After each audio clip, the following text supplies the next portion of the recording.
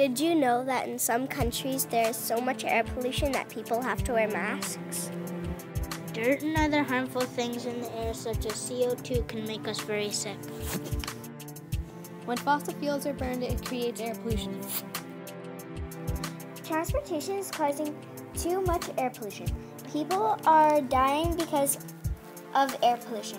Airplanes are causing too much air pollution. More than 6,000 Canadians die every year from smog. We should care because if there is a lot of air pollution, it can make it hard for us to breathe and we can get sick and sometimes we can die. Imagine a world full of garbage. Every day people are throwing away materials they don't want, need, or use anymore. Get rid of the garbage and waste by putting it in garbage bins or throwing it on the ground. Watering or filling up our environment with trash. When we buy items today, they have more packaging, and more packaging means more garbage. The materials we use to package takes a long time to break down and decompose. According to the American Forest and Paper Association, it takes more than 1 million years for styrofoam to decompose. And for one plastic bag, it takes 20 years for it to decompose. In Canada, one person per year makes 1,411 pounds and 140 kilograms. It takes about 30 to 50 years to fill one landfill. In one person's garbage can, most of the stuff can be recycled or reused.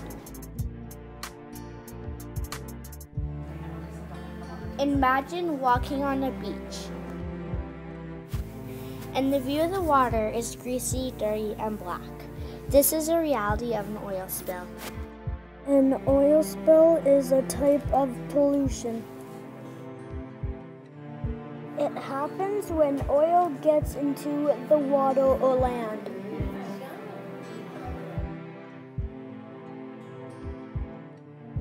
Boats carrying oil across the ocean, for example, on the east coast of Canada, over 1,000 boats transport over 50 billion liters of oil.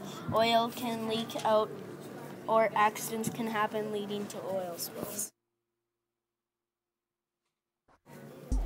Only 15% out of 100% of an oil spill can be cleaned up. It takes 20 to 25 years for an oil spill to be cleaned up. The oceans are all connected, so when one oil spill happens, it'll spread into the other oceans too.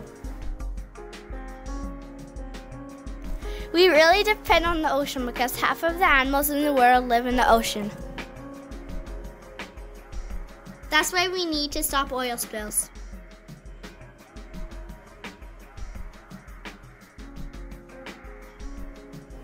What would the world be like if there were no forests, valleys, green spaces, or open countryside? Urban sprawl is when cities grow and use up more green spaces or open areas, such as farmland and forests. People are living longer because of medication and other technologies. More houses are being built, which means we are taking up more space. More space means less farmland and soil to grow food and other things we need, such as medication. If we keep growing, we will invade animals' homes and forests. Which means there will be no trees. If there's no trees, then we won't be able to breathe, and animal homes, food, and plants will all be gone. Also, all of our soil and land will be gone. Food will become a lot more expensive because people have to drive further out to get it. Soon, food will become possibly unavailable.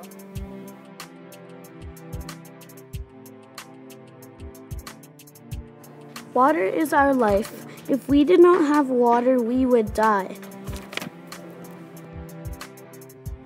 Water pollution is when clean water gets polluted from garbage, waste, and other materials.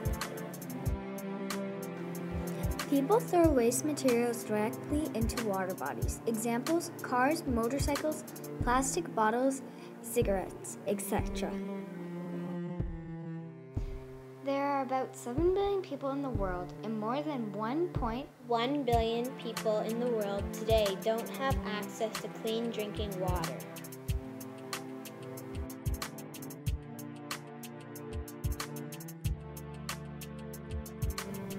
Our important resources are vanishing. We are wasting trees, water, rocks, minerals, soil, and energy. We have to do something about this. Resource depletion means that we are wasting and using too many important resources that we need and are running out of. Some resources are renewable, such as trees. But if you cut too many down at a time, then we won't have as many because they take a long time to grow.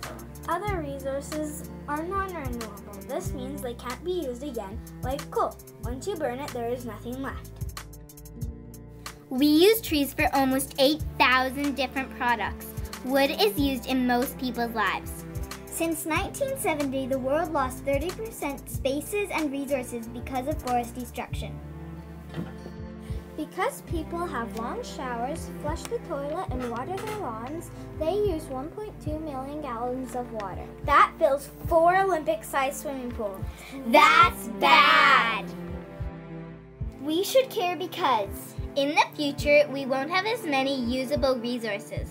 this means it will be harder to survive without the resources we need. We can be the change.